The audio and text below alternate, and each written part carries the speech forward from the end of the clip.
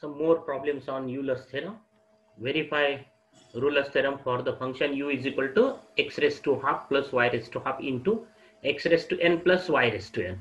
So u is this function, and then this function is a homogeneous function of degree 1/2 plus n. So if there is multiplication, then addition of the degrees. That is, degree of this function is half and degree of this function is n, and so degree of this total whole function is what? 1/2 plus n. So why this is? Because if you take u as this function, then u of tx ty. If you replace x by tx and y by ty, then we have this, and take this t raised to half as a common factor and t raised to n from these two. So we have t raised to half into t raised to n is x raised to half plus y raised to half plus x raised to n plus y raised to n.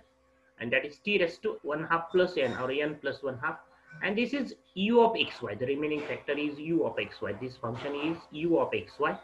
So u of tx dy is t raised to n plus 1 by 2 uxy, and therefore this u is a homogeneous function of degree n plus 1/2.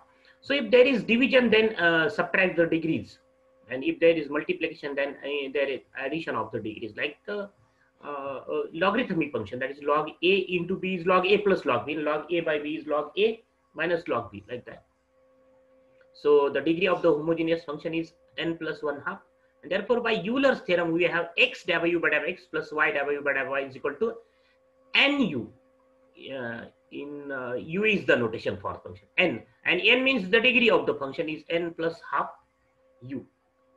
Okay, so this is by using Euler's theorem. Here is the question is verify Euler's theorem. So this is the by using Euler's theorem. Now we find the actual value of x w by w x plus y w by y. That is, differentiate this u with respect to x and y and then take addition. So w by w x is what? The derivative of this function is u into v rule. That is, first the x raised to n plus y raised to n, that is this function as it is. The derivative of this function is what? 1/2 x raised to 1/2 minus 1. That is, x raised to 1/2 minus 1 is x raised to minus half, and then that y raised to half derivative is 0 with respect to x. So we have this plus this quantity as it is, u derivative of this quantity is what? N x raised to n minus 1. Okay, n x raised to n minus 1. Here is okay. So multiply by x, we have this function x raised to minus half, and x raised to 1 is x raised to minus half plus 1, that is x raised to half, and here is x raised to n minus 1 into x raised to 1 is x raised to n minus 1 plus 1, that is x raised to n. And similarly w by w x is this, and the multiplying by y we have this. Okay, and then adding 2 and 3, we have the addition of LHS as x w by w x plus y w by w, and then take 1/2 as common, x raised to n plus y raised to as common. We have x raised to half plus y raised to half in bracket. Here is take x raised to half plus y raised to half as a common, n as common. We have in bracket x raised to n plus y raised to n. Take n also common. So we have then out of these two, take x raised to half plus y raised to half and x raised to n plus y raised to n as a common factor. So we have 1, and yet at this place we have n, at this place we have half plus n, or n plus half, and that is, this function is u. This is u. Okay, x raised to half plus y raised to half, x raised to n plus y raised to n is u, and therefore we have the same answer by using simplified method. That is, by using Euler's theorem, this is the answer, and by using actual calculation we have this answer. That is, both from 1 and 4 we say that Euler's theorem is verified. So u is this function, and then find the value of this. So first, this is the homogeneous function of degree 0. Why? Because if you denote this is u x y as a function of this, and then substitute x and y as tx ty. So what do we have? We have the same function t raised to 0, that is t raised to 0, actually 1 into the same function uxy. U tx ty is t raised to 0 uxy. This is uxy, and therefore u is the homogeneous function of degree n degree 0, and therefore by Euler's theorem x w by x plus y w by y is equal to n u. N is 0, 0 into u is 0. So we have the answer 0. So this is the next problem. U is tan inverse x cube plus y cube divided by x minus 1. Then find or show that this. So u is this. So shift this tan inverse to LHS. We have tan u is equal to this. And this is the homogeneous function of degree 2. The degree of numerator is 3. Degree of denominator is 1. So 3 minus 1. 3 minus 1 is 2. So its degree is 2. And therefore by Euler's theorem, x dabba x of this tan u, either denote this tan u by z, as in the previous lecture we observed that this denote by tan u as z, and then x dabba z by dabba x plus y dabba z by dabba y is equal to n z, that is 2z. Then substitute z as tan u directly, and then x dabba x of tan u is sec square u dabba u by dabba x, y dabba y of sec square u tan u derivative dabba u by dabba y, because this tan u is the homogeneous, is the function of u. So by you change into w by w, 2 tan u, then divided by sec square u. We have this answer. That is 2 sin u cos u. That is sin 2u. Already this problem is covered in the next previous lecture. U is log of this, and then log shift this log to LHS. Then it is e raised to u. If you shift the log, then its inverse is exponential function e raised to u, or anti-log of u, e raised to u x raised to 4 by plus y raised to 4 by x plus y, and this is obviously degree 3. Degree of numerator is 4, degree of denominator is 1. 3 minus 4 minus 1 is 3, and then denote this function by u, either z or directly we say x dabba x of e raised to u, because e raised to u is the homogeneous function of degree 3. Y dabba y of e raised to u is equal to 3 e raised to u, and then e raised to u, derivative of e raised to u is e raised to u into w by x with respect to x, and with respect to y, derivative of e raised to u is what? E raised to u w by y is equal to 3 e raised to u, and then dividing by e raised to u, we have this answer. Okay, that is 3. U is sin inverse x plus y divided by root x plus root y. Then show that this. Okay, so shift sin inverse to LHS. We have sin u, and this is the homogeneous function of degree 1 minus 1 half, that is 1 half.